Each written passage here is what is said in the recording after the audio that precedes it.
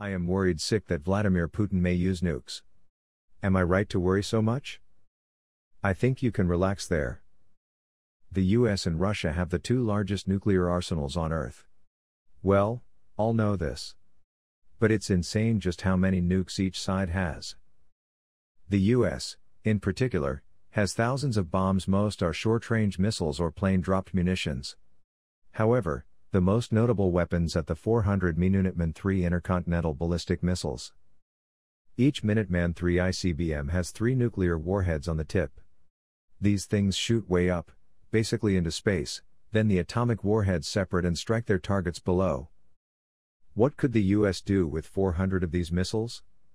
Well, 400 ICBMs means 1,200 nuclear missiles. Russia only has 200 cities with over 100,000, and the US would be able to strike. So if we were going after the population, we could practically annihilate the entire Russian population in just a few hours. Correction: the Minuteman III ICBM can carry 3 warheads, but they are only equipped to carry 1. These missiles would likely target significant cities, military buildups, airports, and Russian nuclear missile platforms. Either way, Russia lost that war, don't you think? Sure, they may take out the entire US in the process, but there is no Russia left after a nuclear war. Putin wants to stay in power, and ideally, he wants to strengthen and restore Russia to its pre-collapse USSR heights. Starting a nuclear war would most certainly impede these plans. Even if Putin lives, and I doubt it, he wouldn't have a country left to rule over. It just makes no sense for Putin to do. Even if the USA and Russia were physically fighting a war, it wouldn't happen. Did you know that there were weapons of mass destruction in German hands before World War II? For example, Germany had large stockpiles of extremely effective poison gas weapons. Hitler could have easily used these weapons to give himself a leg up, especially when he severely lost the war in 1944 and 1945. Yet Hitler only ever used these weapons 1 or 2 times against Russians in very narrow instances. Despite his large stockpiles of nerve agents, he never used them. Why? He feared that if he did that, the US and Western allies would do the same to his forces. So even a madman like Adolf Hitler refused to use WMDs even when he was clearly about to lose everything? So I don't think Putin is viler than Hitler, nor do I think Putin is dumber than Hitler. Answered by Alex. US doctrine is clear. Second, Russia launches any nuclear missiles. We launch everything. We have nuclear submarines and missile silos ready to launch at a moment's notice. The US can go from peaceful to having 400 nuclear weapons in the air in literally 5 minutes. Meanwhile, the UK has atomic weapons too, and they are a lot closer. This is because they have the same doctrine as the US. Ask yourself why Putin is invading Ukraine. He wants to secure the Russian border.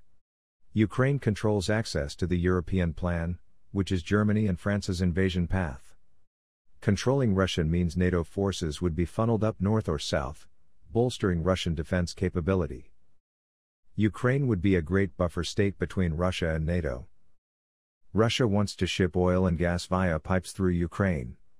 A non-friendly government may cut these pipes off unless they get a big piece of the pie. Ukraine being a NATO country would mean NATO forces could assemble feet from Russian territory, and Russia would be powerless to stop them. There are tactical reasons. Above all, Putin wants to rebuild the old USSR. Putin saw the USSR collapsing as an empire fracturing. He wants to rebuild the empire, and Ukraine is a big piece. This shows that Putin wants a strong, economically secure, and militarily dominant Russia. The instant Russian nukes are launched, there is no more Russia at all. In all likelihood, Putin is killed. If he manages to live, he will be executed for starting a nuclear war. There is no world where Putin decides to nuke the West. It makes no sense logically or even emotionally. Answered by Alex. A correction on your weapons statements. Minuteman III carries a single warhead, so those 400 missiles are 400 shots, not 1,200.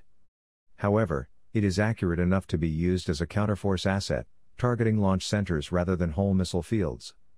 An airfield runway rather than the city nearby. Trident II, carried on Ohio-class ballistic missile subs, are MIRVed. Each of the 14 subs carries 24 missiles, which can carry up to 12 warheads of 475 kilotons yield, although 8 is the number thrown around the most for actual practice along with decoys. While not as accurate as of the Minuteman, they are accurate enough that SLBMs are no longer revenge city killers. So the truth is more fearsome than the postulated Minuteman count. 14 subs x 24 missiles x 8 warheads totals 2,688 warheads, if all boats are flushed out of port. And those are hidden undersea, in American waters, but able to hit the bulk of Russia. The thinking for many years now was that the land-based ICBM force was to be more of a missile sponge. The Soviets/now Russians would hit those first to try to keep as many as possible from launching. Answered by Kevin. There is a risk that tactical nuclear weapons may be used since the Russian military is well trained for this kind of action, and the temptation to deploy them may become too strong to resist. Answered by Matthew. Everyone loses in the scenario you describe. The nuclear winter that would follow such an attack would see life reliant upon photosynthesis dead within 3 months, and species that eat these organisms would die within 6 months. Billions of people would perish. Answered by Jim. This holds when the assumption is that Putin still cares and his paranoia is still under control, i.e., he has frequently stated that nuclear war is terrible, but a world without Mother Russia is not worth having. This implies any war that seems to take Russia out of the picture militarily or economically might trigger his paranoia that he thinks it's time to take everyone with Russia. He's so isolated currently, out of fear of being taken out by his own traitors, that he's not 100% mentally reliable. I see him as a suicide bomber who has not decided it's worth it yet. But he's a cold-blooded mind-fuckhead fanatic, and it's never easy to guess what such people will do, like a father holding his own children hostage.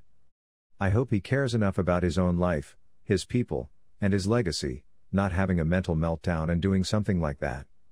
He has demonstrated utter and clinical apathy towards any of his own or others' suffering. As soon as fanaticism is involved, e.g., religious nuts, predictability's out the door. He might believe his beloved motherland is doomed anyway, and he'll do the world a favor and take the evil West with them. I might be, and hopefully am, wrong. Answered by Johannes. The assumption here is that all decisions will be made on a rational and calculated basis. Deep insecurities, mental illness, and depression could lead to clicking the button, even though he knows the implications. The boy that went on a school shooting spree wasn't thinking on a rational level. Crime is not necessarily calculated on a national level. That's the problem. Answered by Antonio. Yes. It's a legitimate worry. The problem is that nukes exist, and Murphy's Law says that anything that can happen eventually will happen. So, if not Putin today, then maybe North Korea or Iran or Pakistan or a terrorist tomorrow. Someday is the word. Answered by Sam. We constantly undermine the role of the West in starting nuclear warfare. We always thought about, will it be North Korea or Russia? What if it's another way around? After all, the US is the only country ever to use a nuclear weapon on any country, and that's too on a city, not a military establishment. Worst of that, they still don't regret it. Provoking other countries against their enemies is not necessary. NATO need not push further in Europe against Russia or the non-existent USSR. They always tend to start conflicts between countries to profit from their most lucrative weapons trading business. A weaker president like Biden and clowns like Boris could also result in an escalated situation in peace matters in the world. Never underestimate the power of the West in starting a nuclear war. Answered by Ravindra.